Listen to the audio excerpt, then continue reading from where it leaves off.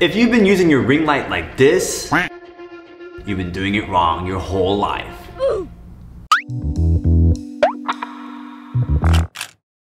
It seems like everyone has a ring light at home these days, whether you're just working from home or you just want to take some cool photos. But the question is, are you using it correctly?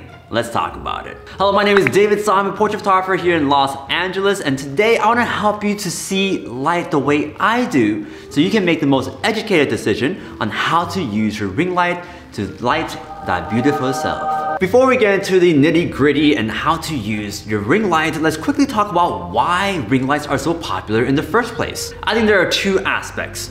First, it's just really beautiful light. It's a relatively soft and diffuse light that illuminates our face full frontal 360, and in return, it helps lighten any blemishes that we might have on our faces. In the photography industry, we call this the beauty light because it's a flattering light for any single person. The second reason why the ring light is so popular is just sheer convenience. Especially nowadays, the ring lights are made with a phone holder in the center where you can just plop up the ring light. You don't even need a phone holder, you just place it right in the ring light itself, and bada bing bada boom, 2-in-1, and you're ready to go. However, convenience comes at its own price. Why? Because no matter where you look, you're taught to use the ring light in one way, which puts you in a box when in reality, lighting is complex. It's meant to give you ways to express your mood, your creativity, and most importantly, create an image that you love. In light of breaking you outside of the box that poor product design and marketing has placed you in, let me show you how to see light and create light that is flattering to you with some demonstration. Let's get straight to it. So this is typically how we have the ring light set up. But let me show you why it might not be the most flattering or the best use of the ring light for you. It doesn't look that bad, right? If anything, I'm very well illuminated and I look pretty good. But like I said earlier in the video, I want to help you see the light. I want to help you see what I'm seeing beyond just one general light. Now this is what my phone camera would be seeing if I'm trying to take a cute selfie.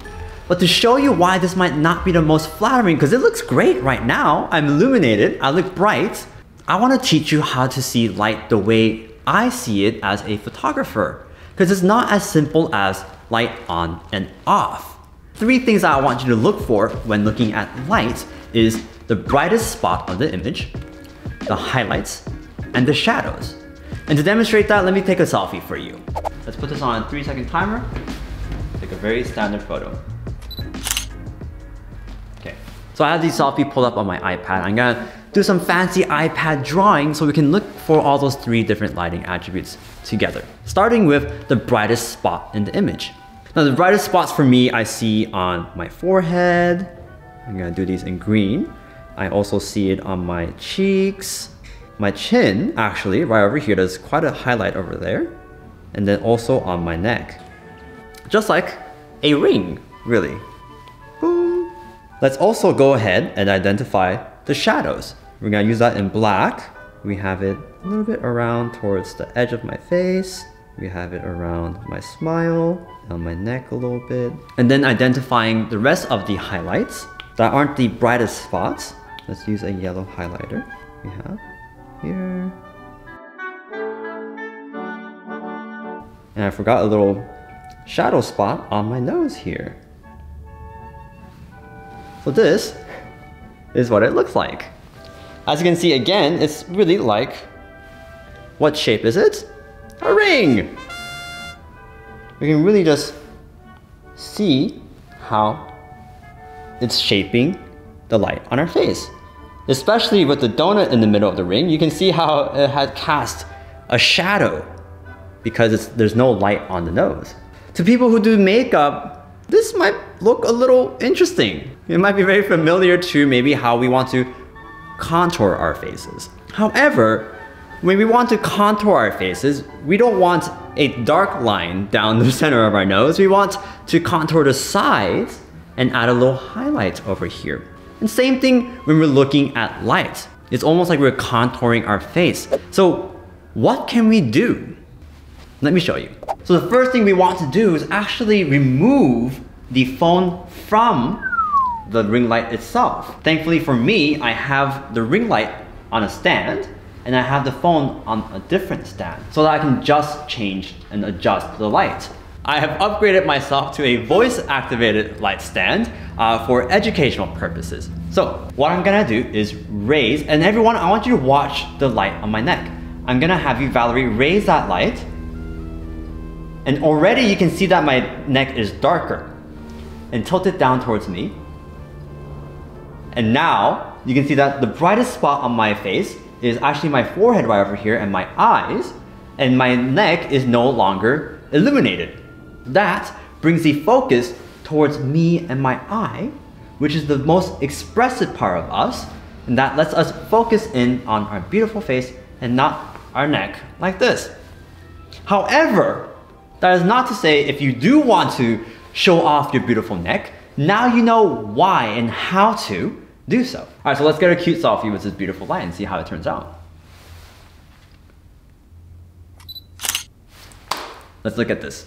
So I have that selfie up here and we're gonna do the same thing like we did earlier on. Let's find those 3 lighting attributes, starting with the brightest spot in the image. We're gonna do that again with green.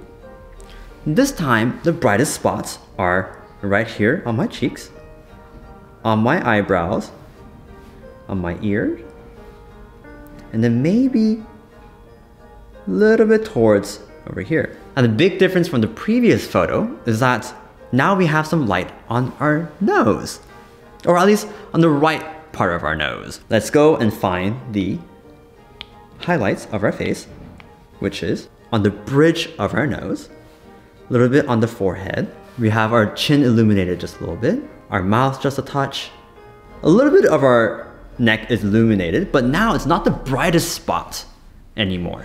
If we take a look at our shadows, we have our jaw, which is typically where we will contour in makeup to create that beautiful jawline. And there's also a slight gradation from the light to shadows around our jawline here as well. A little bit on our nose on the side, because we want to contour again the side of our noses. Also again on the side of our chin around here. And when you look at that, it's gonna look like this. Oh, and then of course we have the shadow on our neck. Like that. Previously, we had the focus of the portrait be the whole face, like this whole thing. But now, we're guiding our audience, we're guiding the viewer to a certain area, right? Now, we get to guide the viewer towards our eye, and we get to go sort of outwards. And then we kind of come back in. Right? For me as well, I love how chiseled my jaw looks because of the shadow that's right underneath. And again, I'm not showing off my neck as much as I love my neck. Now, there is no right or wrong way to use light or create light for yourself. That's why I said very early on in the video, I want you to make educated decision on what makes you look good, and I want to give you the right tools to empower yourself in front of the camera. Alright, you beautiful people, hope you learned lots in this video to help, again, empower you and your beauty in front of the camera. I am here to help you do that even more, so if you want to learn anything else, whether it's posing, lighting, or angling, let me know in the comments what you want to learn next, and I'll catch you next time.